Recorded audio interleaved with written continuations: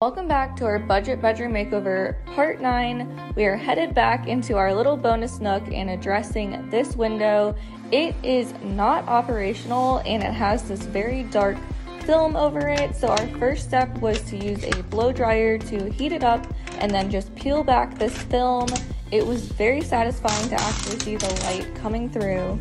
Tyler had the brilliant idea that this would be the perfect window to try out a stained glass look. We had never done this before, but after looking up some prints online, we came across this one and we had to get it. You just spray down the window with water and then rub it on with a washcloth, and I am obsessed. What do you guys think?